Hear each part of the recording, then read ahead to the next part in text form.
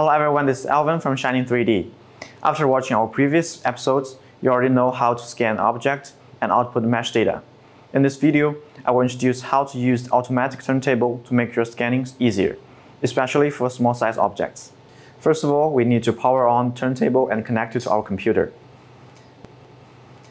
Then we can go to the scanning interface. There are 3 alignment modes which support the automatic turntable: Marcus mode, global Marcus mode, and turntable alignment mode. We will try the Marcus mode first. The scanning distance and brightness adjustments are same as regular scanning. And turn on with turntable function. You can set turntable steps, which means how many steps to finish one turn or half turn, and set turntable speed. Also choose one turn or half turn according to your requirements. After everything is well set, click Scan button and turntable will start to turn during the scanning until it's finished. Since we are using markers alignment, when pasting markers, have to make sure between each turn they share at least 4 common markers, or alignment will not complete and no data will be captured in that frame.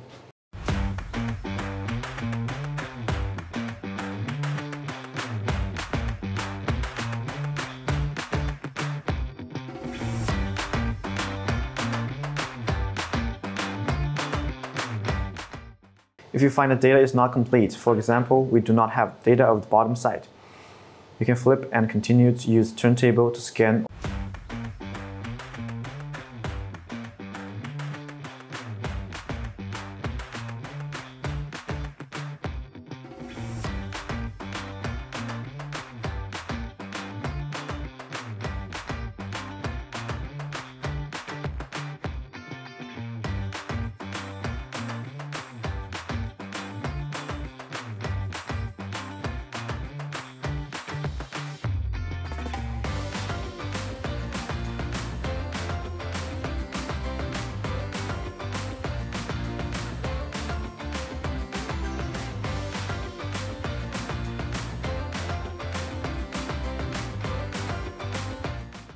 Or close turntable function and set object position manually to scan frame by frame. And the scan data will automatically align to the previous scan data as long as they share at least 4 common markers.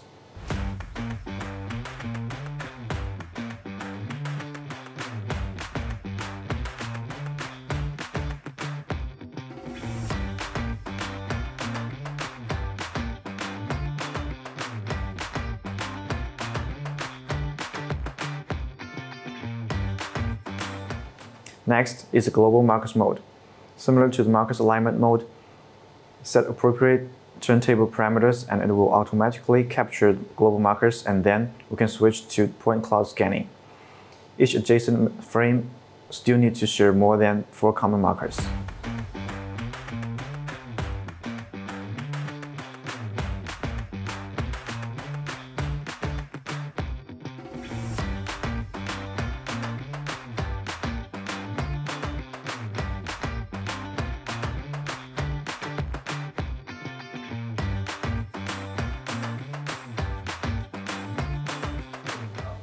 The last one is turntable alignment. Before the actual scanning, it will do a turntable calibration automatically with an object which has enough features on the turntable and within scanning range.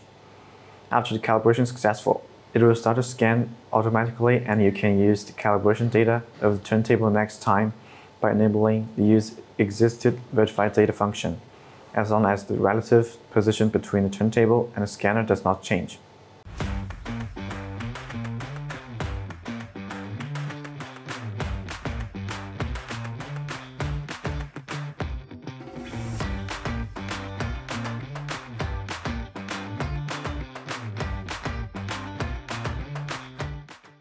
These are the basic skills of using the automatic turntable to make the scanning more convenient, and thanks for watching.